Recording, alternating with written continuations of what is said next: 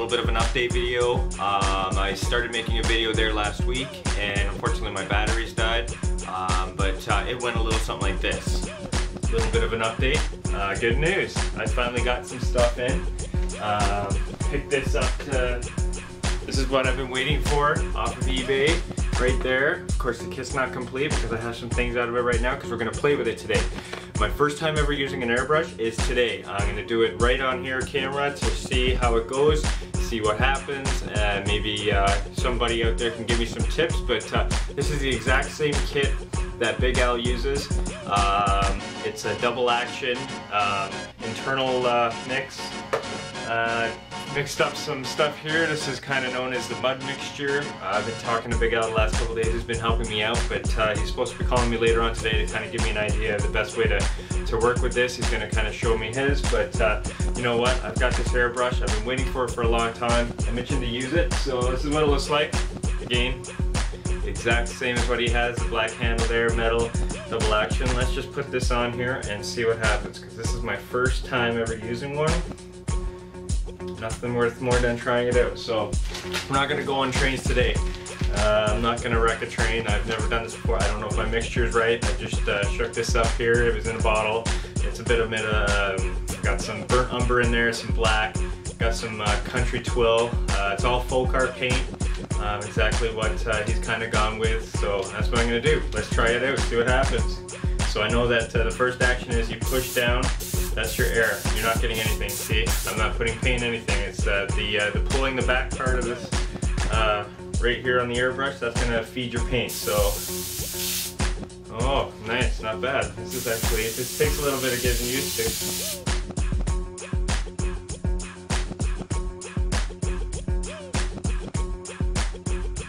So I'm not doing any fine lines or anything. I'm just getting a feel for it right now. Just pushing it down and seeing how much paint.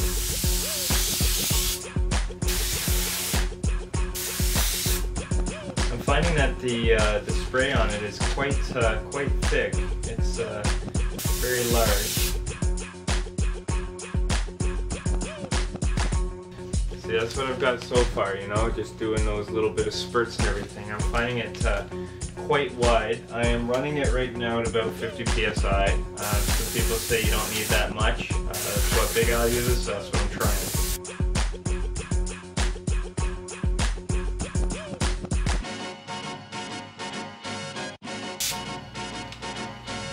So, I mean, I think my problem is I think my paint is a little too thin.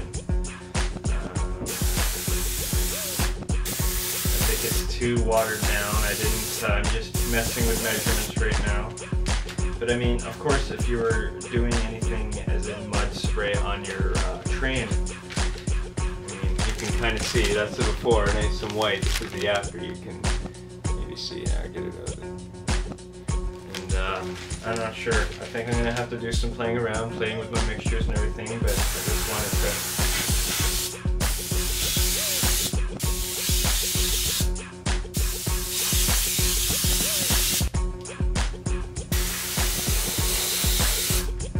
Anyways, I just wanted to kind of give you an update, see where we're going with that, and I'll keep you updated on how my progress goes. I'm going to keep playing with this, and before we go weathering the trains, we'll try it out. Keep in touch. So anyways, after messing with that video a little bit and getting a feel for the brush, I learned a few things. So I'll just show you. So here's my airbrush right here.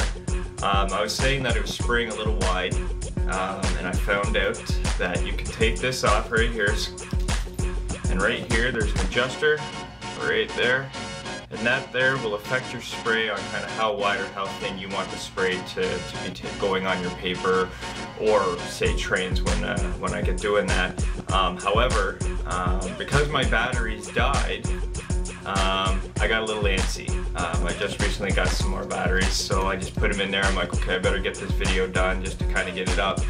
But I want to show you what I did. I was messing with the brown, and the brown still wasn't kind of working for me, so I said, well, let's just see how my fade paint is. This is my fade paint right here. Basically, it's just water, and I put some white paint in there to, I don't know, enough to be able to make it look like milk anyway. You don't want it too thick. And then I tinted it a little bit with, I put a bit of Burnt Umber. I believe it was Burnt Umber, and I just put a few drops in there, and just to tint it. Like, you don't want very much. You can see that it's just not blistering white. The light's coming in from the window, making it look super white right now. But I mean, it's not bright white, so it just gives it that tint. So I said I wanted to try it out. So I sprayed it on that yellow CN car that I said I was going to be doing first. And I got right into it. I started doing it, and even because I didn't have batteries, I said, you know what, I want to just do it. And here was the final product. Right there. I sprayed it down with the tint, or the white, to fade it down. It faded nicely. It went on. Just a little tip, when you're doing fading, if you're spraying it on there with an airbrush, and it was like, geez, why isn't it going on there? It doesn't seem like it's going on there. And you're spraying it on there, put the hairdryer to it. You put the hairdryer on there, you can watch this thing turn faded, like turn the white, you know? As soon as you start that drying process, that's when you notice that it's going to really stand out. So anyways, I ended up going with this. I got some Burnt Umber, used a little bit of a foam brush, took a piece off, dabbed it in there in several places, put it on there, then took some dark earth weathering powder, blended it in a little bit, did the roof too. Now this other side here, right there, not kind of happy with that side. It's too uniform. It looks like, you know, I was trying to design a quilt or something. It's all just exactly kind of the same, you know. It still looks good. I don't hate it, but you know what? It's just something that I can learn on. This was my very first one, and I have to say, it came out quite nicely. So let's just have a good look here. And I put the stripes on here. My safety stripes. This is the first time I was doing safety stripes, and I've had a few comments. I was talking to Al there and my buddy Will. They said the safety stripes are a little too big. They're looking a little fat, you know. So if you put it to scale, you know, thinking about those little tiny people in HO scale, putting one of those on, like the stripe's bigger than a person almost. So, you know, just something to think about when you start doing your cards. But this right here is just proof that if you just follow the steps that Big Al does, and then the tips that you know, not maybe tips, but I call them try-tos. You know, you'll work on it. You'll get it. Like this, I was so happy the way, please, this one came out. You know, it's a super rusty box car, but I mean, look, it's got the runner on the top. It's an old car, so you know, it's been sitting around for years. It's gonna look good in the yard, sitting there looking like it's been used. So, anyway, something to think about. Now that I'm starting to get the handle of it, and now I got some batteries, I'll probably start a video, and we'll go right from scratch. We'll do some fading, and you know, and do it together.